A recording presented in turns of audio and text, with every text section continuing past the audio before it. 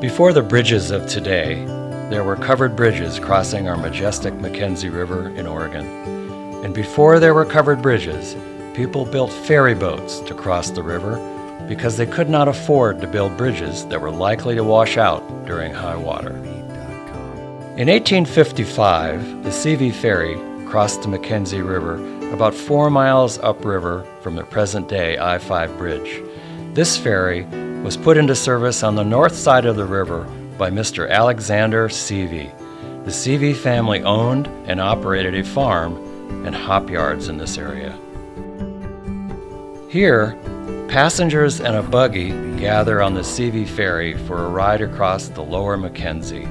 There was a fin on the upper side of the boat which could be let up or down to help propel the craft across the water. When it was lowered into the water, the current ran against it, pushing the ferry across the stream, guided by the cables seen here, from which it was suspended. You could set the ferry after you got off, and it would go back across the river by itself. This young man pulls the operating mechanism for the ferry boat. Notice the ferry railing and lever in the foreground. On this day in 1914, foot passengers with a bicycle crossed the McKenzie on the CV ferry. The small ferry boat has a sanded surface and handrails on either side. This photo, also taken in 1914, shows a ferry boat further upriver on the McKenzie in Leeburg.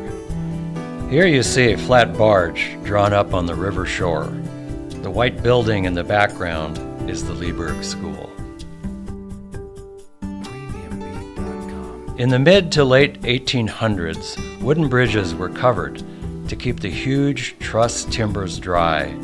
An uncovered bridge would deteriorate in about 9 years, while a covered bridge could last 80 years or more. Replacing the Hendricks Ferry in 1908, this photo, taken in 1910, shows the completed Hendricks covered bridge spanning across the McKenzie River near Walterville. This photo, taken during the construction of Hendricks covered bridge, shows workers and horses posing near the approach ramp.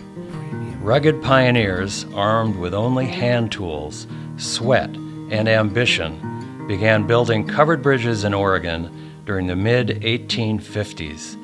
They often camped out at remote sites, living off the land or contracting with local farmers for food. Here you see workers posing on wooden planks during the process of laying the covered bridge platform. At the far left, you see a ladder and pulley system. This photo shows brave workers standing on top of the wooden truss framework for the covered bridge with the approach ramp piled with lumber in the foreground. Early covered bridge owners often financed construction by charging a toll, 3 cents for a sheep, 5 cents for a horse and rider. This photo, taken in 1910, shows a family posing in front of the covered bridge near the town of McKenzie Bridge. This covered bridge has openings for airflow beneath the eaves.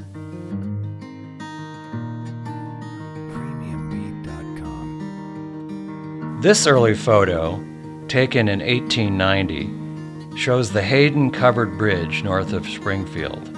This scene shows the long wooden span with visitors Ida Hendricks and Lizzie and Joe Lucky exploring the rocky McKenzie riverbank below.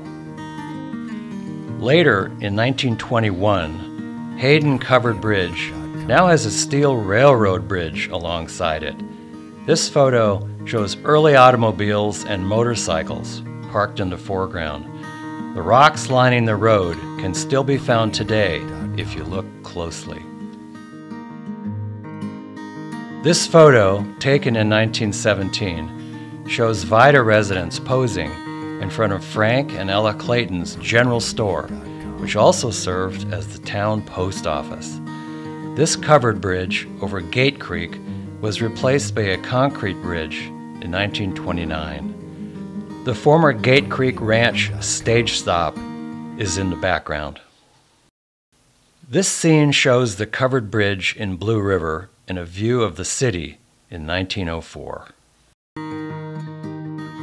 Here in 1905, Ed Walker drives the McKenzie River Highway stagecoach over the Blue River covered bridge. The stagecoach has an open wagon drawn by 4 horses with passengers. With the McKenzie River in the background, this photo, taken from Skinner's Butte, shows the Ferry Street covered bridge during the flood of 1895. Special thanks to the Lane County Historical Museum, Mark Stafford, Stafford Video, the Covered Bridge Society of Oregon, and I'm Bob Warren for the McKenzie River Trust.